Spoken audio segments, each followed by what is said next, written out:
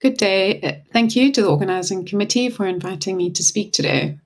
I'm going to be talking about the WFSA ASOS-2 Research Fellowship. The WFSA ASOS-2 Research Fellowship was funded by the WFSA. I have no conflicts to declare. ASOS-2 was a cluster randomized trial of 5 post-operative surveillance interventions for high-risk surgical patients. It took place in 332 hospitals in 28 African countries. Within South Africa, there were 61 hospitals which participated. And on the East Coast, in the province of KwaZulu-Natal, there were 21 hospitals. I was the lead investigator for the province, and I was very aware that all of the researchers involved in this trial were all primarily clinicians and had clinical duties. And in a lot of the hospitals, there are very limited resources. And this trial would just add to the workload of all of these clinicians. I also was very aware that I was coming from a place of privilege where I was working at an academic hospital, and we had 2 research assistants who could assist us with the implementation and running of the trial, as well as with data collection. And it made me think, how could we offer this kind of support and assistance to all of these researchers all over the province? A lot of the hospitals are in very rural areas, and they can actually be quite difficult to get to. I think the furthest hospital is Manguzi up in the north near the Mozambican border, and it takes about 5 hours to drive there from Durban. At the same time, I was thinking this, the ASOS-2 steering committee had realized that they needed to do a process evaluation of the trial. So the idea of the fellowship was that it would run over 6 weeks. This would be during the recruitment period for the province. And the principles would be that the fellow would support the trial without interfering with the implementation of the intervention. They would report back to the steering committee, and they would also conduct the process evaluation.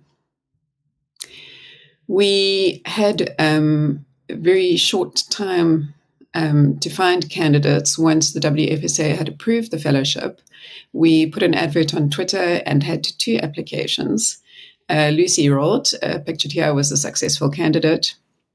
As an aside, the other candidate actually helped with the process evaluation in the Western Cape, so she also managed to contribute.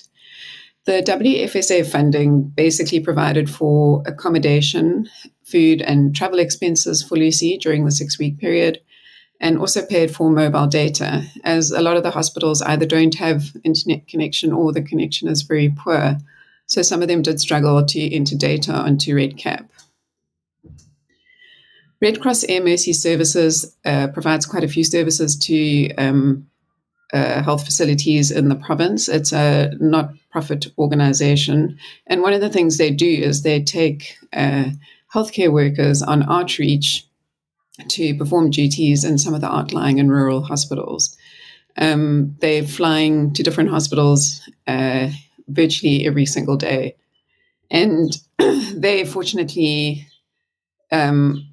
agreed to help transport Lucy to the various hospitals. If there was space on the plane, she would hop on and join the other doctors and allied healthcare workers in going to all the various rural hospitals.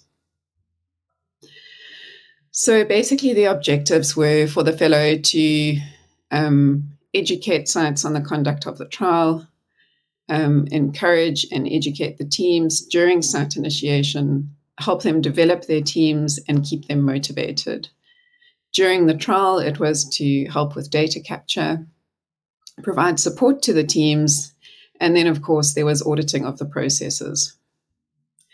Lucy ended up traveling all over the province. I think she really got to see a lot of different places and got a good idea of what the whole countryside was like.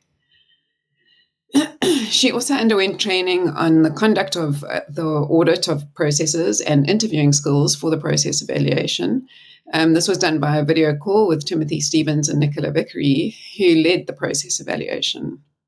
The aims of the process evaluation were to determine which factors determined the fidelity of the implementation at local hospital level, how the implementation of the intervention affected patient care, and why the intervention produced or failed to produce a change in patient outcomes after surgery.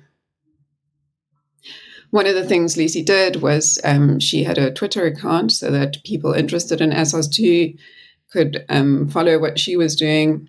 And it also obviously promoted the WFSA as well. She ended up going to lots of different hospitals, and she had a very good individualized approach, trying to find out what the issues were at each hospital and then providing them with ideas as to how they could best run the trial at their hospital according to the resources that they had. She also helped at a lot of the sites with data collection. She helped some of the sites with data entry into REDCap. She did a lot of education, and she did a huge amount of motivation. As you can see by this, she ended up flying to some remote places where the landing strip is just a patch of grass. And she helped with putting up broadcasting documents at the various sites and just generally helping where help was needed. There were some sites that didn't need help. They had everything organized. So she just supported them in any way that she could. From my point of view, Lucy was an amazing help to the conduct of the study. I would never have managed to give that amount of support to 21 different hospital lead investigators over that 6-week period when people were initiating their sites and recruiting patients. As I discussed, what was achieved, it was the social media exposure, ongoing education, help with site initiation, the process evaluation and interviews, data collection, and Lucy sent us weekly reports of what she had been doing. From Lucy's point of view, she said that this was a really great opportunity for her to develop professionally. She learned a lot about research methodology, and she managed to improve her skills in qualitative research. She did have a background of qualitative research, but the training that she was given and the experience she had just helped develop her further. She said she also managed to develop good interpersonal skills, communication skills, and problem-solving skills. So she found it a very worthwhile experience. This picture is of Lucy with one of the research assistants who's now working in Cape Town. So currently, Lucy Rolt is working with the palliative care team at North Bristol NHS Trust Southmead Hospital. She has recently applied for funding for an outcomes-based quality improvement project, which she is going to run. Results of ASOS-2 were published online on the 17th of August in Lancet Global Health. And the results of the process evaluation should be published by the time of the WCA Congress. So I'd just like to say a huge thank you, firstly, to the WFSA for very kindly sponsoring this research fellowship. It was hugely beneficial both to the trial and to Lucy personally. And then also a very big thank you to Lucy for everything that she did. Thank you.